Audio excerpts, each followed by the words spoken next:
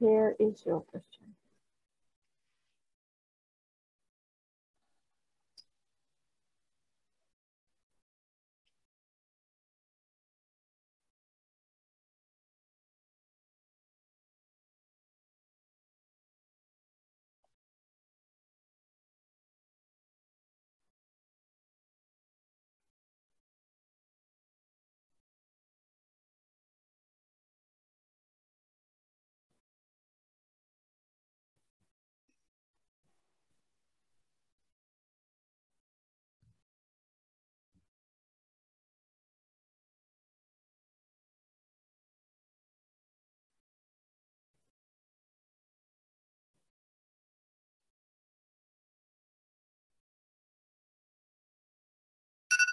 Right, so if you have read and understood, considering this surgical pathology patient, what are the differential diagnoses that you consider for this patient?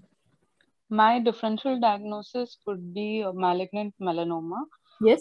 It can also be squamous cell carcinoma Yes. or basal cell carcinoma. Very good. And if it is infectious, I would also like to rule out any infectious causes. It can be cellulitis or necrotizing fasciitis. Okay. Can you please tell me what is melanoma? How would you like to define it? Melanoma is neoplasm of the melanocytes, mainly arising in the skin. Okay. All right. Can you tell me how would you differentiate malignant melanoma from squamous cell carcinoma? Usually, the squamous cell carcinoma tends to arise around the orifices, natural orifices, where the junction of skin and mucosa is present. Yes. Whereas melanoma can occur in any part of the body, also more commonly in the sun-exposed areas. Yes. Squamous cell carcinoma is it has better prognosis as compared to malignant melanoma. Okay. And metastasis is more common in melanoma as compared to squamous cell carcinoma. What is the mode of spread of a malignant melanoma? It can be either lymphatic or hematogenous, whereas in squamous cell carcinoma, it's more commonly lymphatic. Can you tell me about the incidence of occurrence of malignant melanoma as compared to squamous cell carcinoma? This I'm not sure about, ma'am. 4% malignant melanoma and 16% squamous cell carcinoma. Can you please tell me how would you confirm your diagnosis? I would like to do an excision biopsy with a 2 mm margin. Yes. And then depending on the result of the excision biopsy, plan my further treatment. Okay. Yes. All right. Can you tell me about Breslow thickness? What do you understand by it? Breslow's thickness is used as a prognostic marker in malignant melanoma, ma'am. Yes. And it is nothing but they take the thickness from the stratum granulosum to the deepest layer of the involvement of melanoma cells. So depending on that thickness, you can reevaluate the margin that is needed, the safety margin for excision. Can you tell me, considering it's malignant melanoma, what are the poor prognostic factors that you keep in your mind?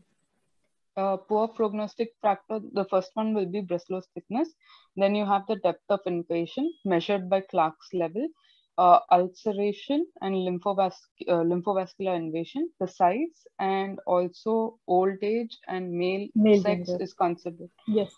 Okay, can you tell me what are the 6 skin conditions which are associated with melanoma? Can you name few?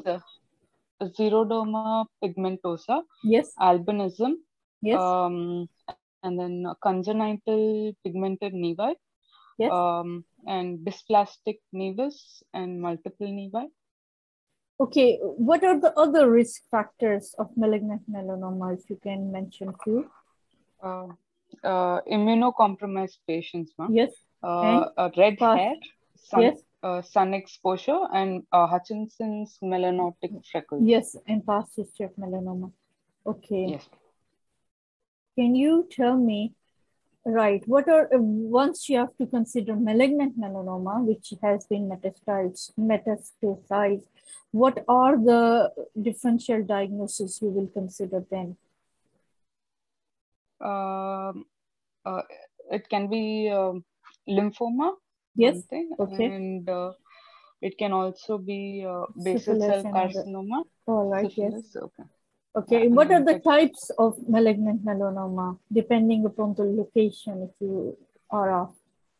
There are 5 common types. Yes, please tell me. You have acral lentiginous, Yes. superficial spreading, Yes. nodular type, amelanotic, and Desmoplastic. and, Can you please yes, tell me about the desmoplastic type of malignant melanoma? It is one of the rare types of Yes. malignant melanoma. Yes. And it does not have any pigmentation. Okay. Can you tell me what you understand by the epithelioid melanoma? Histologically, there are 2 melanomas, can be either epithelioid or the spindle cell type. And epithelioid cells are more commonly seen in superficial spreading type and nodular type of malignant melanoma. If patient has big cells with, if patient with has abundant, epithelioid, if patient has epithelioid type of malignant melanoma, so where would you examine the patient? What are the sites? To pass this question, ma'am. Okay. How would you determine the primary site? All right. Okay. Is it possible to take a sample or save a sample while you're operating or excising the lesion? Yes, ma'am. You can take a frozen session. Very you can good. do frozen session and then evaluate the margins and then take a call if it requires a wider excision. Okay.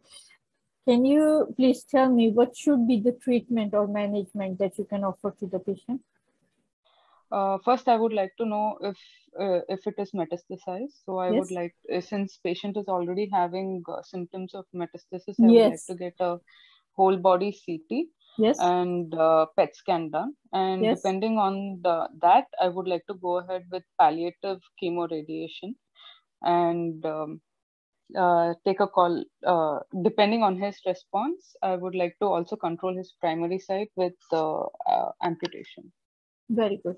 Okay, just suppose you've excised the lesion and after 2, 3, 4 days, patient presents to your outdoor again and the wound is red and swollen. You take the culture and you send the culture which comes back and it reveals diplococci infection. So how would you interfere? What kind of organism do you expect to be found there?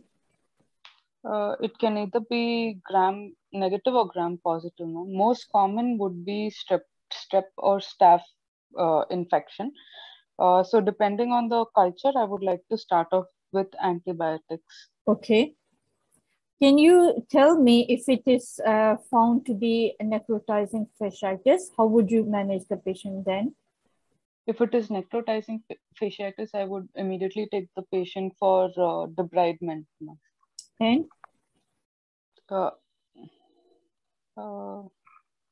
That's all I can think about now. Okay. Debridement and IV antibiotics. Okay. Since patient has malignant melanoma, which is metastasizing as well, patient is susceptible to another condition. What measures, first of all, kindly tell me what is that condition that you keep in your mind and what measures would you advise to the patient to prevent that happening? The thing that I would like to keep in my mind is sepsis, because the patient might already be undergoing chemoradiation, so he'll be immunocompromised. So I would advise the patient to come in immediately if he starts developing fever, sees that the operative site has erythema or pus forming from there. And once he is in the clinic for the same symptoms, I would take a culture sensitivity and then start him on antibiotics. Okay. Other than sepsis, because you're not like considering there's no acute infection going on right now, but since it's malignant melanoma and it's metastasizing, so what is the most common complication which comes in your mind can occur? patient is in thrombosis? hypercoagulable state. So what measures would you take to prevent that? I would like to give prophylactic anticoagulants, ma'am. Usually warfarin, 1 to 10 mg, depending on the weight, for about 6 months. Yes, okay, to prevent DVT from happening. Yes, very good. Okay, good. Very good. Can you please describe the lesion? Bell is gone, but we were slow, sorry.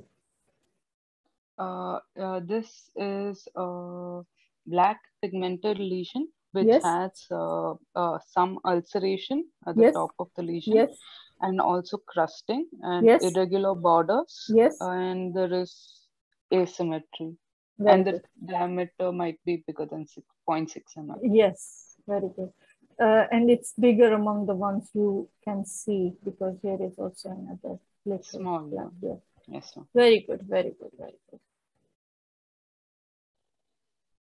Started your timer and